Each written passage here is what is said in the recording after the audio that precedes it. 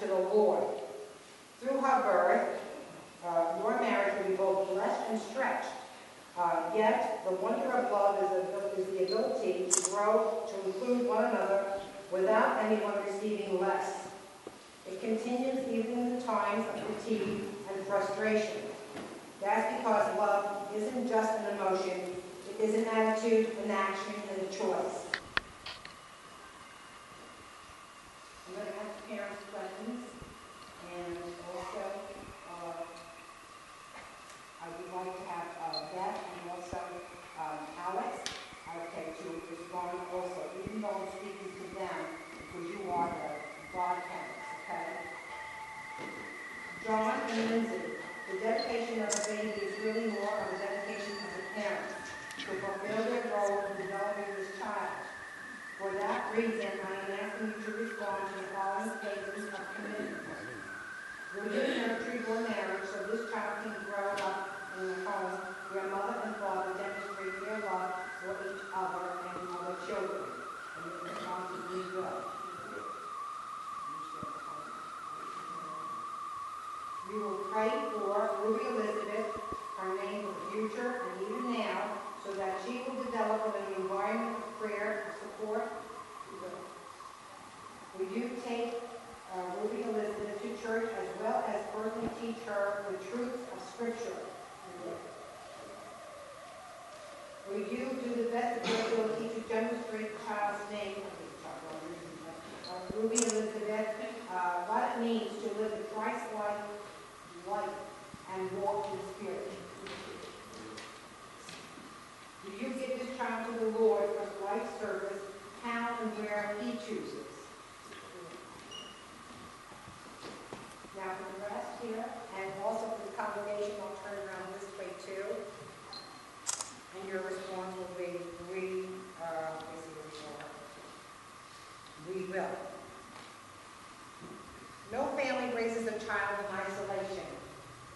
Children are impressionable and learn both good and bad from those around him, regardless of the age. Knowing the need for the spiritual role models, will we, as the body of Christ in this congregation, faithfully serve this family and their child? And even though they live out of the state, you can always write this lady's name in your Bible or on a piece of paper, or you keep it in your Bible, and you lift her in prayer, and as well as the parents. Prayer of dedication.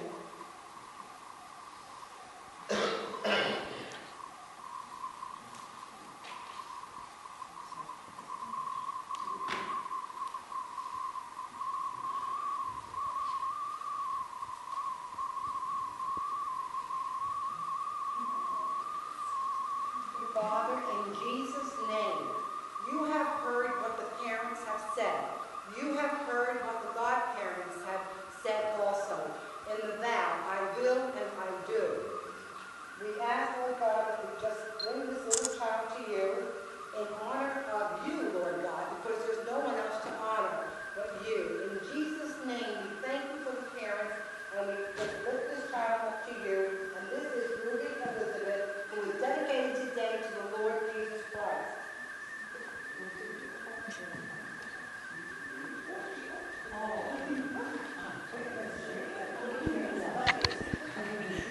Then he might put his hands on them and pray. But the disciples rebuked them.